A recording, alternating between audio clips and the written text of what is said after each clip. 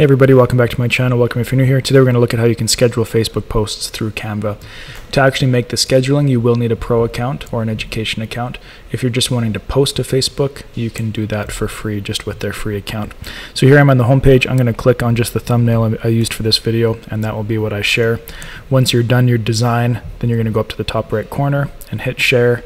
Go down to share on social. And then you can see your second option here is a Facebook page. So I'm going to click on that. And you can see I've already linked my Facebook page, Brian Sloan Artist. If you haven't already, you can just hit connect new account. That's going to take you through just an easy process of connecting your Facebook page. It just has you log into Facebook and give the permission to Canva to be there. Click on that. You can add in your text and any hashtags that you would like. And you can publish it now through here. You don't actually have to schedule it, or you can choose a time, maybe Saturday, sure, 11:46, hit done. And you can save it as a draft, or you can schedule it. It's going to prepare that and get that ready for us.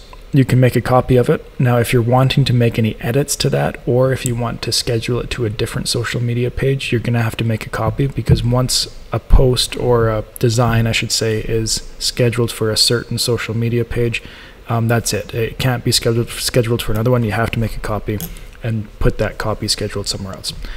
But you can click on the content planner here. It's going to give you a nice little calendar.